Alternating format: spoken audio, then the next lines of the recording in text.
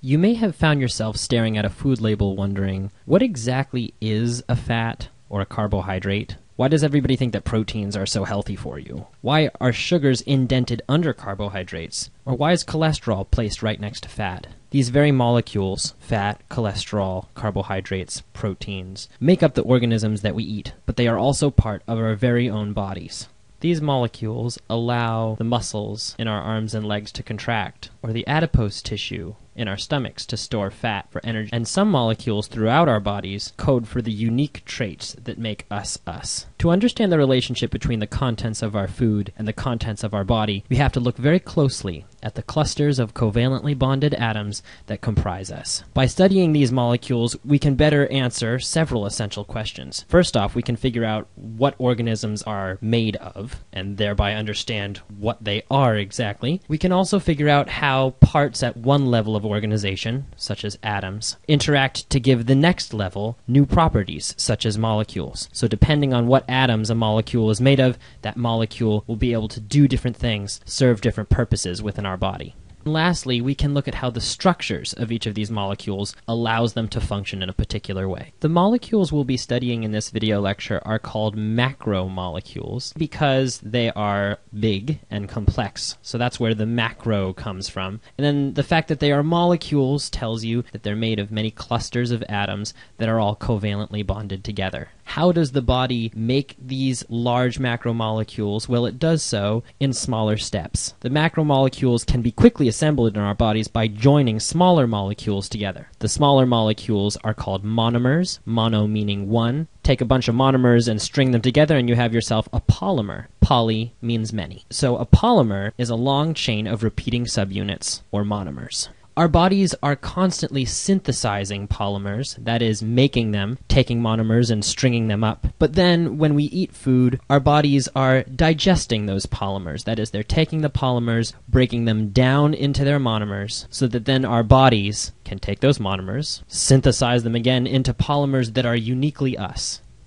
It's kind of like if you were to eat a brick house. Your digestive system would break that brick house down into a pile of bricks. Your circulatory system would take those bricks and ship them around your bodies. And then the cells in your body would rearrange these bricks to make stylish new structures. The structures are distinctly you, even though the bricks came from that same old house. Another thing to know about macromolecules is that they are organic, or carbon-based. That is to say, they are structurally complex because the carbons can bond with up to 4 other atoms at once within them. If we look more closely at the monomers within a macromolecule, it will be easier to understand. Take this carbohydrate monomer as an example. This carbohydrate monomer is able to have such a complex hexagonal shape only to the carbons that run through the center of this molecule. So take this carbon here, a second carbon, a third, a fourth, a fifth, and a sixth.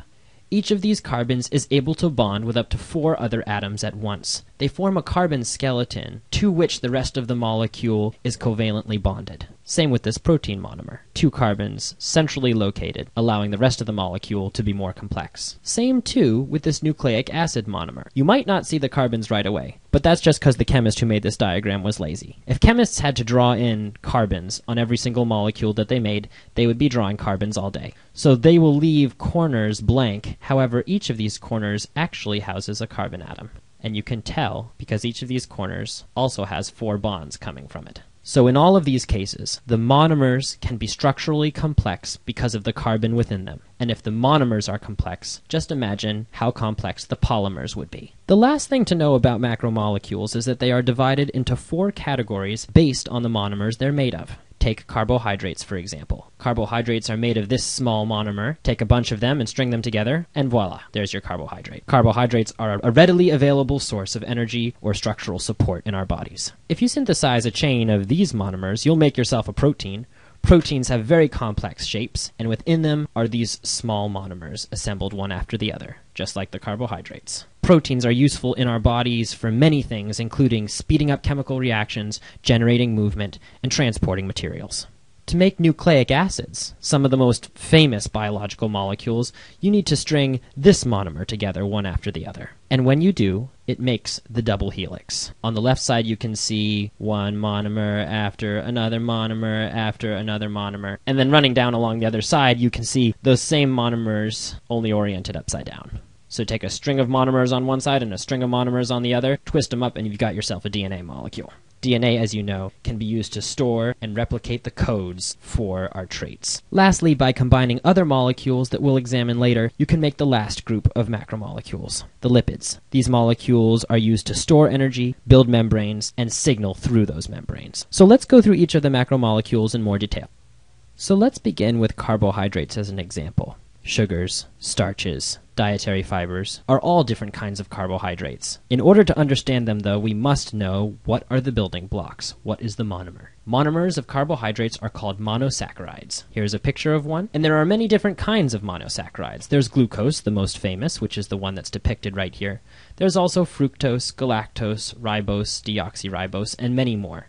But we'll be focusing on glucose as it's the most common molecule that we will see throughout this year. Like any monosaccharide, glucose has a series of carbons that form a ring structure. As you know, chemists are lazy and sometimes they don't bother drawing in the carbons. As a matter of fact, sometimes they don't bother drawing in any of the atoms at all except for the one lonely oxygen.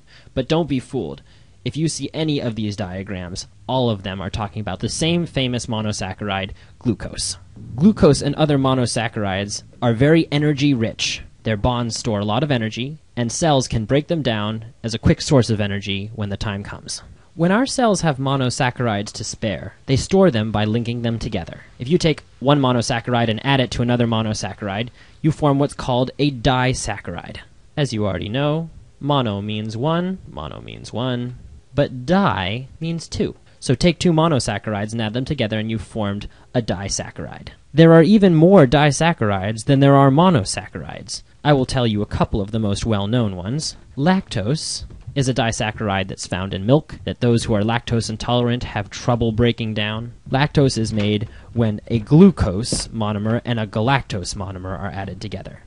If instead I were to take a glucose monomer and a fructose monomer and add them together, I would form table sugar, scientifically known as sucrose. And if I were to take two glucose molecules and add them together, as you can see in the diagram above, I would make a disaccharide called maltose. Maltose is found in sugarcane sap, and it's also used when making malted barley for beer or when making malted milk balls. But your cells don't stop there. If they were to take a whole bunch of monosaccharides and add them together, they would make what's called a polysaccharide. Poly meaning many. Though you may have never heard the term polysaccharide before, examples of polysaccharides are probably familiar to you. In this diagram, there are three of the most well-known. The first, starch, is synthesized by plants as a means of storing extra glucose. You can see that this starch in particular is coming from the potato that this guy has plucked from the ground.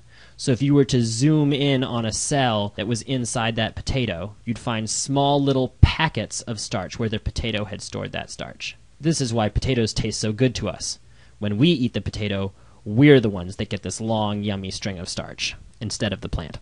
Once we've broken down a lot of starch from our own potato-filled meal, we store a lot of those extra glucose molecules in our own version of this molecule.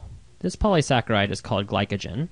And glycogen is very similar to starch, only it has multiple branches, as you can see. There's a branch going up to the top here, there's a branch coming down through the middle, a branch going to the side. But each of the monomers inside is our good old friend glucose, just like was found up here. So the moment a person eats a potato, this starch molecule might get broken down. But then inside the muscle tissue of our own arms and legs, those monomers will get stored together again as their own polysaccharide called glycogen. Now, carbohydrates are not always used just to store energy. Sometimes they're used as structural support. If you look very closely at the leaf on this potato, you were to zoom very closely in on it, you would see long, skinny, crisscrossing fibrils of a molecule called cellulose. Cellulose is the most abundant carbohydrate on the planet. It is also made of glucose monomers, though those glucose monomers are in slightly different orientations. So here's one glucose molecule upside down, and then here's another one right side up, and then another one upside down, and another one right side up.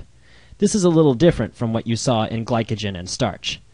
As such, the cellulose makes a long, straight chain, and each of these straight chains can lie one next to the other to form the fibrils that run through the plant. This structure is very strong and hard to break down, and if you don't believe me, just go kick a tree.